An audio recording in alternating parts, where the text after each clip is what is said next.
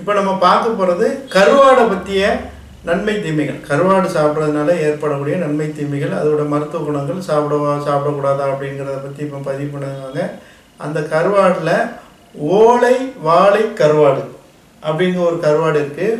ஓலை வாழை கருவாடு, அந்த கருவாடை எப்படி சாப்பிடணும் அப்படிங்கிறத சொல்லுவாங்க, பதிவு பண்ணுவாங்க. அதை கொஞ்சம் கவனமாக பார்த்து பதிவு பண்ணிக்கிங்க.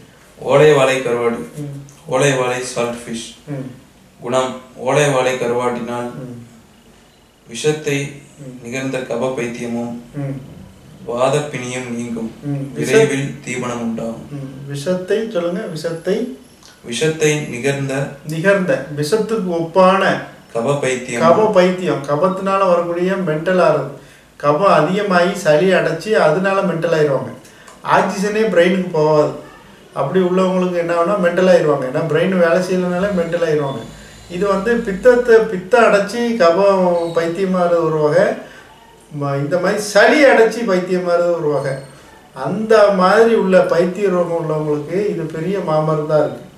ஏன் இந்த உப்பில் வந்து பைத்திய ரோகம் நீங்குது அப்படின்னு பார்த்தீங்கன்னா, அங்கே தான் ப்ரெஷர் இருக்குது. உப்பில் தான் கொஞ்சம் ப்ரெஷர் இருக்குது, மீனில் தான் கொஞ்சம் ப்ரெஷர் இருக்குது.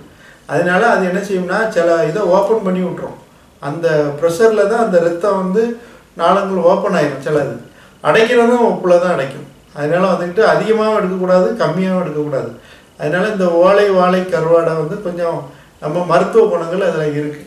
வாதப்பிணியும் நீங்குது. விரைவில் தீவனம் உண்டாதுன்னா சீக்கிரம் டைஜஸ்ட் ஆயிடுது. அடுத்தது உபயோகிக்கும் முறை. இதனை விற்கும்படியான பளபளப்புள்ள வெண்மை நிறத்தை முற்றிலும் போகும்படி சலமிட்டு தேய்த்து கழுவி சுத்தப்படுத்தி சிறு துண்டுகளாக நறுக்கி நெருப்பணியில் சுட்டாவது அல்லது சிறிது உப்புங்காரம் கூட்டி தடவி எண்ணெயில் பதமாக வறுத்தாவது அன்னத்துடன் உபயோகப்படுத்த அதிக ருசியாக இருக்கும். இதனால் இச்செயலின் கண் கூறப்பட்டுள்ள குணங்கள் ஏற்படும். ஒன்று சுட்டு சாப்பிட சொல்லிட்டாங்க. அப்படி இல்லை அப்படின்னா நம்ம பொரிச்சு சாப்பிடணும் எப்போதும் போல. அப்படி சாப்பிட்டாலே போதும், அவ்வளோ பெரிய நன்மைகளை செய்து வாதத்தையும் சளியையும் நவுட்டி விட்டுருது. அது ரெண்டுமே பெரிய மாமருந்தாக இருக்குது. ஆனால் பித்தத்தை விவரிச்சின்லாம் சொல்லலை. அவங்க நல்லதுன்னு தான் சொல்லியிருக்காங்க. தீபனத்தை உண்டாக்குது. ஏதாவது ஒரு கெட்ட விஷயங்கள் இதில் இருக்குது அப்படின்னா காமிச்சிருவாங்க சித்தர்கள். அது காமிக்கலை. அதனால் வந்துக்கிட்டு இதை நம்ம எடுத்துக்கிட்டது சால சிறந்தது. நம்ம முன்னோர்கள் என்ன பின்பற்றி வராங்களோ, உணவு முறைகளை பின்பற்றி வராங்களோ, அதை நம்ம பின்பற்றி போகிறது நமக்கு நல்லது.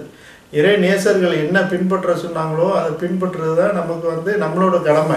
அதை விட்டுட்டு நம்ம வந்து நான் ரொம்ப படித்தவன், நான் ரொம்ப கெட்டிக்காரன், நான் விஞ்ஞானத்தில் கூடினவன், நான் இதை புதுசாக கண்டுபிடிச்சிருக்கேன் அப்படின்னா இதோட சைடு எஃபெக்ட்டு வந்து அவனுக்கு தெரியாது. ஆனால் வந்து அவங்க எப்படி பதிவு பண்ணுறாங்கன்னா அதோட நன்மையும் தீமையும் சேர்த்து பதிவு பண்ணுறாங்க. அப்போ வந்து நமக்கு வந்து ஒரு ஆரோக்கிய உணவு அதில் இருக்குது அப்படின்னு நமக்கு தெரிஞ்சாலும் நம்ம எடுக்க போகிறோம். அப்படி இல்லைன்னா தூர நோட்டிடணும், அவ்வளோதான். அதனால் வந்து இதில் கொஞ்சம் கவனமாக